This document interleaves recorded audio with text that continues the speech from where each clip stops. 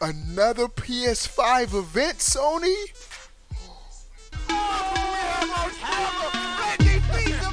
OB1 plays. That's right. What's up? All right. OB1 plays.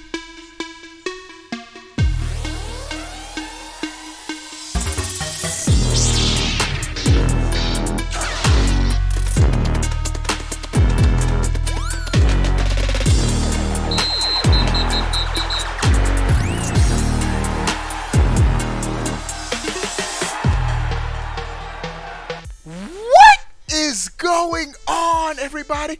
How are you doing? Before we get started with this video, give it a thumbs up. You already know the vibes, bro. Hey, we got some NBA 2K news in this video. Later on, we got my NBA 2K guard right here, bro. I might keep him for a couple videos. 2K got the Black Lives Matter shirts in there, bro. But we have a lot. Well, we have a lot of dope news items for this video. Before we get started, I already said to give it a thumbs up. And it's a new month, new giveaway. July giveaway, $60 digital code, Xbox, PlayStation, or Nintendo Switch. Subscribe to this YouTube channel. Follow me on Twitter to get in the giveaway. Let's get to the news.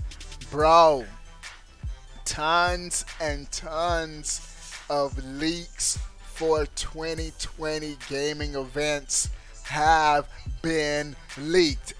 Shout out to Jeff Grubb. He's an industry insider, and he has a pretty solid track record of these leak dates happening. He correctly said, gave us that narrow window of the PlayStation 5 reveal event, and it happened. And so I trust his source. I trust what he's saying.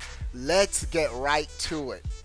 According to him, he said there's enough new stuff to update today. He tweeted out on Twitter, and two events that I have to highlight. The first one, PlayStation's next event.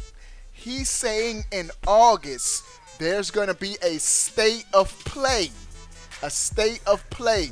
The last state of play was fire. They highlighted Ghost of Tsushima. I could imagine this next state of play, I'm going to highlight maybe a couple more PlayStation 5 games that we haven't seen.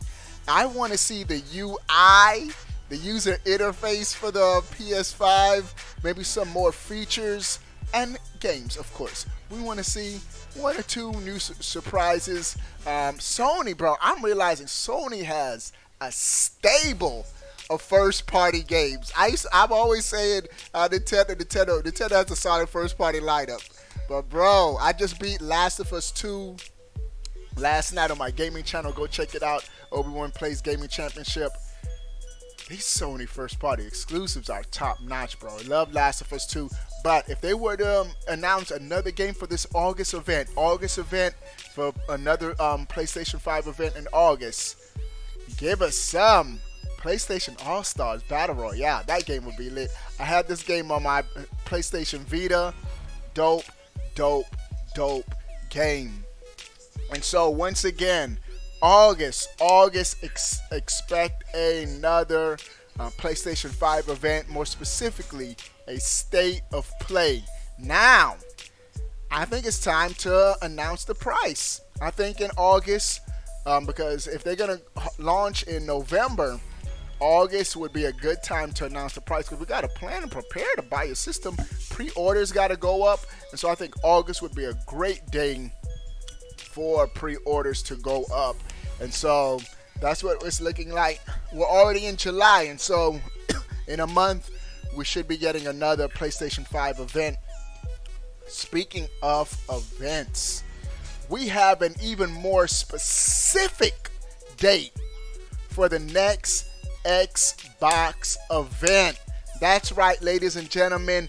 It's also being reported that Jeff Grubb is also saying that the next Xbox event will be the week of July 20th. July 20th.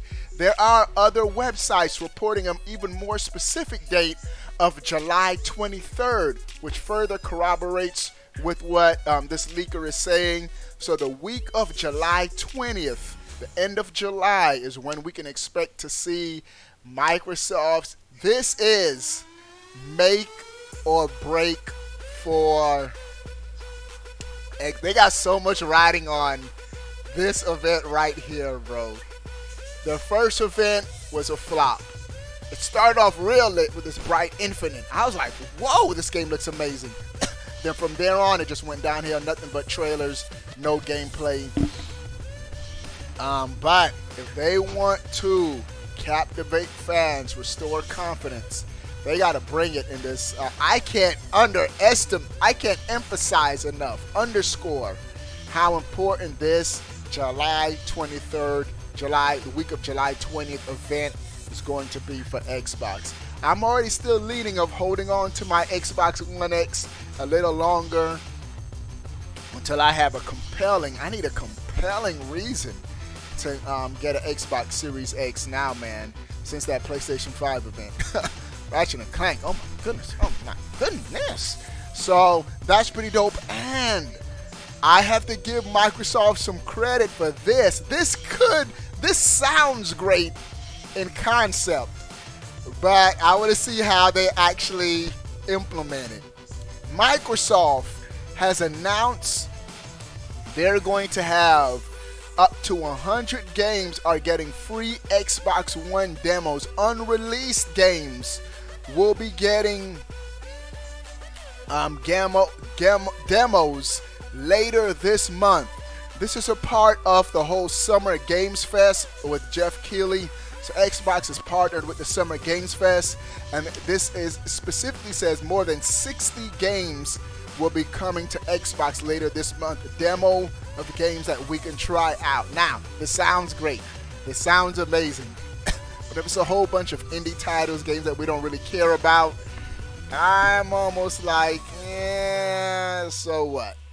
But just imagine they announce Halo Infinite. You can play Halo Infinite. You can play a stage of Halo Infinite now, downloading on your Xbox. That would be fire. That would be fire. That's also my problem. It's gonna be you can play it on your current gen console. So what's the incentive to upgrade to a Series X? And so I think that's dope in concept. Waiting to see how they actually implement this. There's going to be a difference how you implement it. That's different. And as I reported, I actually mentioned this on my gaming channel. Again, OB1play's Gaming Championships. That's where I do more gameplay. The NBA 2K21 next gen cover athlete has been announced. Zion. 2K is my game, bro. That's a game I'm going to spend the most hours in this upcoming year, especially on my gaming channel. We're going to be on that 2K21 heavy, bro. Zion, he's been announced as the next gen cover athlete, and this has some PlayStation 5, Xbox Series X implications for other games. How are game developers going to transition us from one gen to another? I mean, if we buy NBA 2K21 on the PlayStation 4, if this game comes out in September, and then the PlayStation 5 launches in November, are we going to have to double dip if we want to get a next-gen experience? Now, EA is actually taking a consumer-friendly approach. Who would have thought?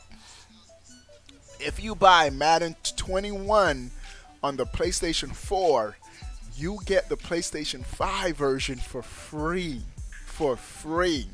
And so hats off to EA for doing that.